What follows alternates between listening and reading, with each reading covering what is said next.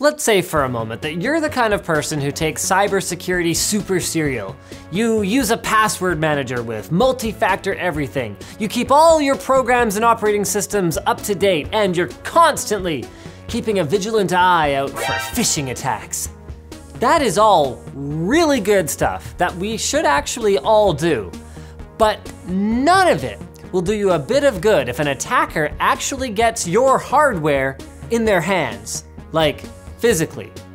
That is, unless you're using a tamper-proof ORWL computer from Design Shift, a PC that needs a password and a fob just to boot up, and that apparently will disable itself permanently if we mess with it. Challenge accepted, by the way. Speaking of challenges, this was a challenging segue to EK Water Blocks. Phoenix lineup is their next generation high performance all-in-one cooler. Check it out now at the link in the video description.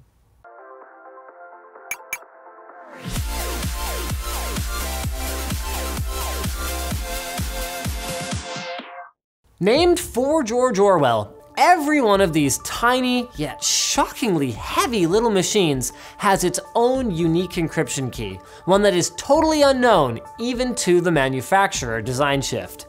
It's a time-rotating RSA 4096 key, so that is over 4,000 bits long, and what it means is that it is practically impossible to brute force. So for reference, the largest RSA number that's ever been factored was only 768 bits long, and that took hundreds of computers over 2 years to figure out. Now this encryption key is not stored in main memory or on the self-encrypting SSD, but rather in a security microcontroller that only exposes it briefly when a user is authenticated, like as you're booting up. As for how to authenticate, well, two-factor of course. ORWL comes with 2 special key fobs that must be scanned on the machine before you'll even be prompted to enter your numeric password using ORWL's OLED display. And only then does the machine boot up, and then you will still need to enter credentials for Windows, Ubuntu, CubesOS, or whatever. Your fobs use NFC for the initial setup, then once they're paired, the Java card applet on the fob that's responsible for pairing is actually deleted. And from then on, the fobs communicate their distance from ORWL over encrypted low energy Bluetooth, and the machine will actually lock down if you get more than 10 meters away. In lockdown mode, ORWL's ports, that's 2 5GB USB Type-Cs for power and peripherals and a mini HDMI for the display, are shut off, so no one can plug in their Stuxnet flash drive or boot the computer using an external device, and the CPU is put to sleep.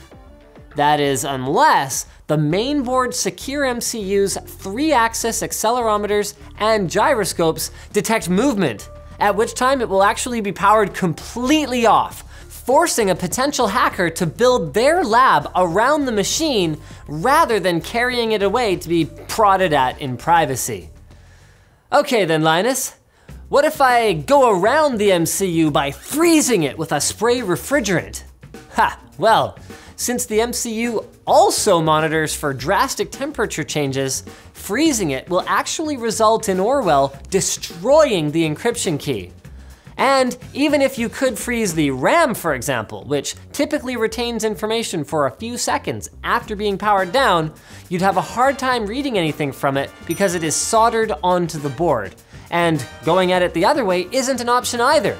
The boot sequence is designed to wipe the RAM before post to prevent attackers from somehow inserting code into the memory during boot.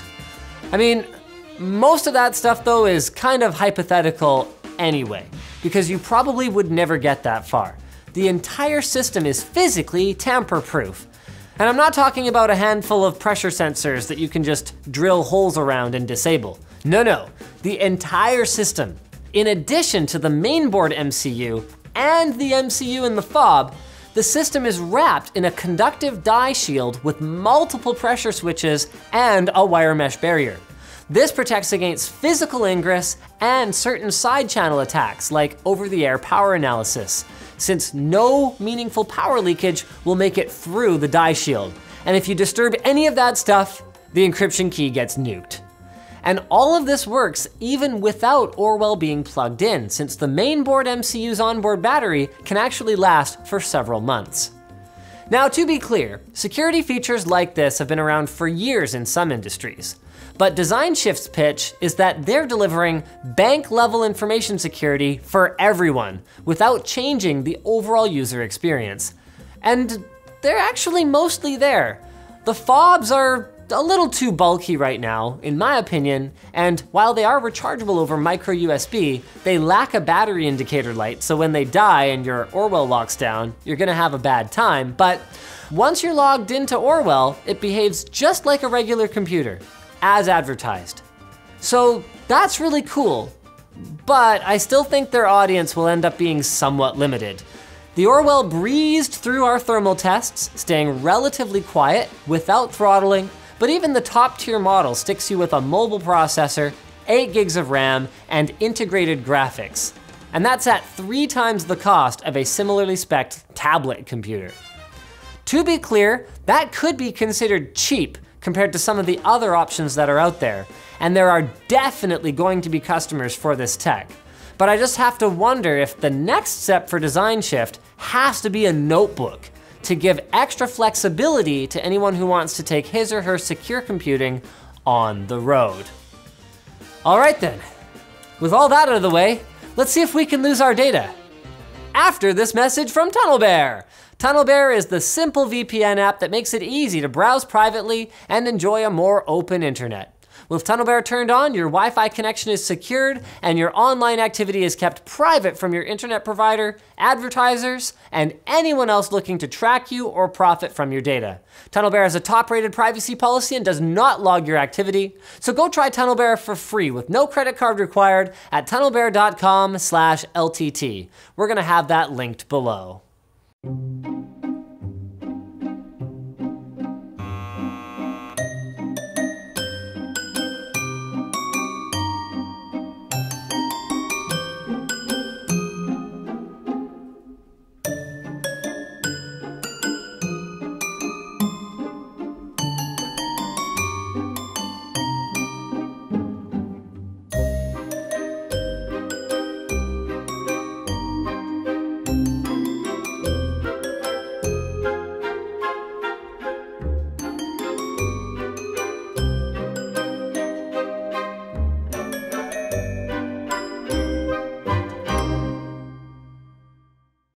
So thanks for watching, guys. If this video sucked, you know what to do, but if it was awesome, get subscribed, hit that like button, or check out the link to where to buy the stuff we featured. There it is, at the link in the video description. Also linked down there is our merch store, which has cool shirts like this one, and our community forum, which you should totally join.